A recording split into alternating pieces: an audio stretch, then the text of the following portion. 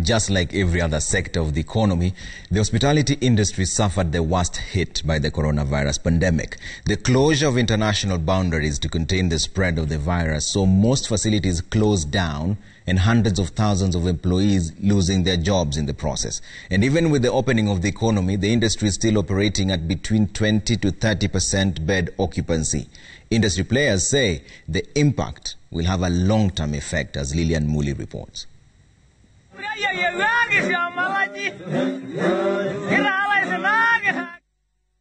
The effects of COVID-19 are not just devastating, but also long-term. Two recovery things. When it comes to domestic tourism, that is on currently, and keep in mind, domestic tourism is on and off.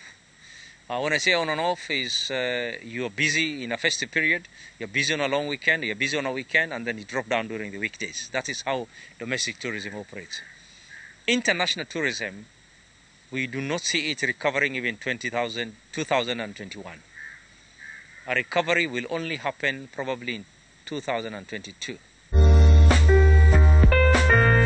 The Sarova Stanley, a preferred business travelers hotel in the Nairobi CBD, has been non-operational for about 5 months. And we're just trying to survive, to make sure that we have some cash flow that we can use to protect wages for our staff.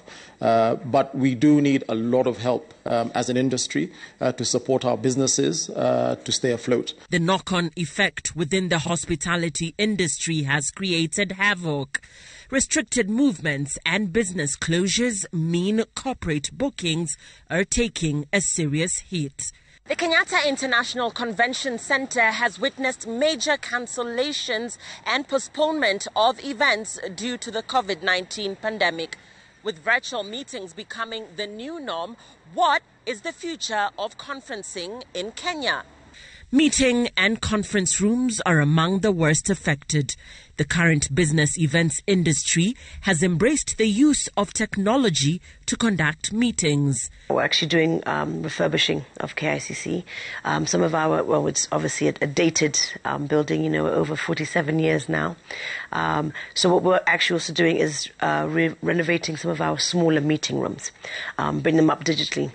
So you'll be able to do your video conferencing, and it's literally just you and maybe 2 or 3 other people in that room holding your meetings, your virtual meetings. So we're seeing that was a definite necessity for us to do that. And on the bigger scale, your big meetings, that one really is something that we're also going to have to work on. As you know, we're a government entity, so again, really get a good ICT partner, because it's really about bandwidth, it's about capacity, it's about platform. For others, such as the Social House in Nairobi, innovation was the only path to survival. As soon as the president reduced some of the measures, we were very quick to try reopen. We were actually one of the only hotels that said you can come and order takeaway. And it actually helped us actually get to know our clients better. We are a very creative bunch of people, and we have created different products to meet Nairobi's ever-changing requirements. So I will give you an example. So we have rooms for private dining. So private dining rooms is, of course, with COVID and all these fears around catching COVID, families can actually come for dinner and have their own room, which is basically a bedroom that I've converted into a restaurant where you can have a meal and you feel safe within the space. But then there were national parks taking a direct hit from the drastic decline of foreign tourists. Our budget dropped by over 77%, our internal revenue, and it is a significant amount that we use for operation. So the Ministry of Finance has made a commitment to support our operations. The industry now rests its hope on domestic tourists, but many Kenyans feel they just cannot afford. We need to understand the pricing model, that there are many, many elements within a rate, and it's not just all profit. There are taxes, statutory taxes, so there's the VAT, There's service charge, which we also have to include. And there's also catering levy. That is also a statutory tax that we pay to the tourism fund. So that comes to about 24%. Yeah, and there are other expenses that are also related to the rate, whether it's salaries for housekeeping, whether it's amenities that we use for cleaning. So really, the amount of that's left over after you take all those elements out is very, very minimal. The park rates or conservation fees getting to the parks was reduced between 15 and 50% across our parks, and it was targeting both the citizens. And here when we talk about citizens, we refer to Kenyan citizens and citizens from the East African Community member states. And we then also targeted the non-residents in the hope that when it opens up, it will be an incentive to actually encourage them to visit.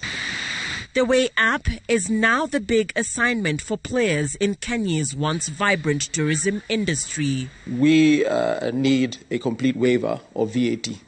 Not a reduction, we need a waiver of VAT for at least 18 months. That's very important for us, so that at least we're able to use our liquidity to pay wages. We need a much larger rescue package, again, to support our liquidity, to keep our businesses open so that we can protect jobs. If our businesses are not open, we cannot protect those jobs. So we need a lot more fiscal support. We need a lot more budgetary support from the government to keep the industry going. And in so doing, there is no doubt that the tourism industry will spur the recovery of many, many other sectors. COVID has taught us a lot about, the things about revenue, cutting back, seeing what your priorities are monetary-wise. I would definitely say virtual would really be a big thing with that. We can help ourselves as a country if we revised our requirement, especially when it comes to COVID testing, the PCR testing, where you're required to do your testing 96 hours before coming to Kenya. Those 4 days, which is 96 hours, is very, very limiting and is becoming quite a hindrance for anybody coming from those countries. December used to be a peak season for the tourism sector, but the players contend a lot has changed and the industry is having to go back to the basics. Social distancing, everyone, you need to have a mask in the restaurant. Yeah, we just need guests to understand that you come, by the time you get in the gate, we get your temperature, you sanitize, use corona-free zone. And the quest for the Way app continues for Kenya's tourism sector.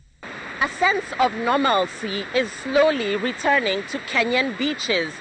This is Diani Beach, and here you see pockets of people going about their business, even during the coronavirus pandemic.